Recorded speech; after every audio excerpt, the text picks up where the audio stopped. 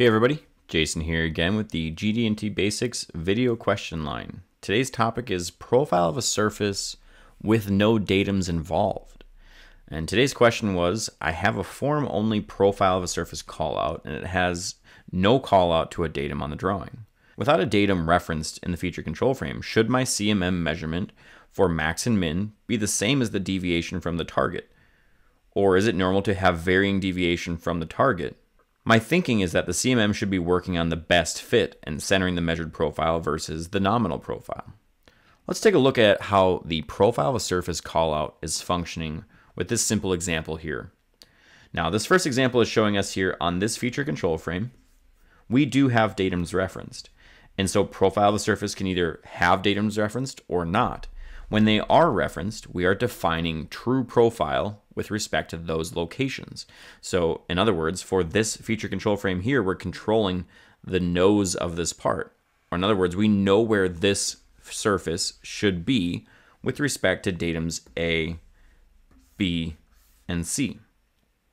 So if datums are being controlled, and we need to report the deviation. Let's say we have a point that exists out here and a point that exists in here. Otherwise, everything seems to be pretty close to the nominal. Those are our worst case points. You can see this one deviated 5 thousandths away from nominal, and this one deviated 5 thousandths away from nominal on the other direction. So our highest to lowest point with respect to the true profile, which is located to the datums, the total difference between the high and low is 10 thousandths. So in this scenario, we would report deviation of 10 thousandths.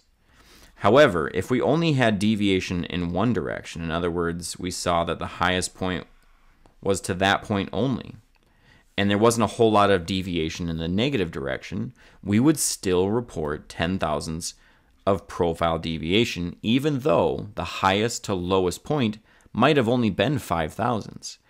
And the reason we report 10 thousandths in this scenario is because we not only care about the form, or the high to low, but we also care about where that form happened with respect to true profile. And so just like in true position, we need to double or understand the total zone that exists center at true profile that captures the entire measured surface. So again, this, even though our high to low is only 5 thousandths, we're reporting 10 thousandths of profile deviation. And that is because we do care about location. As we see over here, we've referenced datum features.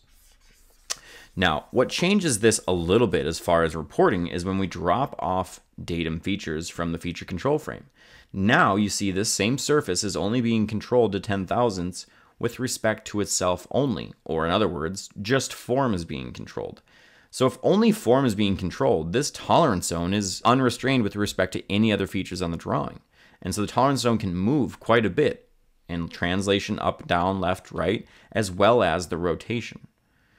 And so if our rotation can move and our translation can move, well, our surface in its location and its orientation with respect to all of the other features on the drawing are completely unconstrained. And so our tolerance zone can chase that surface. And as long as the entire surface can be inside that tolerance zone, we've met our profile specification. And in this scenario, we are truly only reporting high points to the low points. We don't care about where the form happened with respect to the location of the true profile. It is truly just we fit a best fit plane to this and we report the highs to the lows. In other words, match it, like the question said, to the best fit or centering it on the nominal profile. So we center the nominal profile in its shape and size, not its location, but we center in its shape and size, and then we can measure the high to low based on that profile. So it should be centering up on that nominal profile. How close to perfectly radius of 1.7 did we get? Now, a little bit easier to picture is when we picture this on a flat planar surface. So here we see, again, this top surface is being controlled to datum features A, B, and C. And we are controlling that true profile back to those datum reference frames. We know this surface should exist right here. That means the surface can either deviate up 5 thousandths or down 5 thousandths. However, if it deviates up 5 thousandths only, we still report that 10 thousandths of deviation because it's with respect to that true profile. This is reporting 10 thousandths of profile deviation, as would if we deviated up 5 thousandths and down 5 thousandths as well. Even though the form error is 10 thousandths, we need to consider the form error where it happened with respect to the true profile. Again, just like we saw on the radial surface, however, if we remove datum features from the feature control frame, we can see that we are no longer controlling the location or orientation of this surface, and the tolerance zone can adapt to that as well. And so we can see our surface can exist something like this. And in this scenario, we fit the true profile unrestrained to any of the other features, which is in this case is a flat planar surface. And then we measure the low to the high. And we simply report the max and min as it is with respect to the nominal profile, which in this case is just simply a flat planar surface. So hopefully this helps answer your question, and thanks for submitting.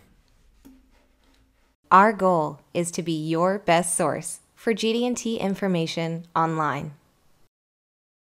It's important to us that everyone involved in engineering and manufacturing have the chance to learn and better understand GD&T on your prints. We have many free resources to help you get started on your learning journey. Subscribe to our GD&T community using the link in the description below or visit our website. Test your knowledge with our GD&T and print reading quizzes. Download helpful charts and access articles written by our training experts.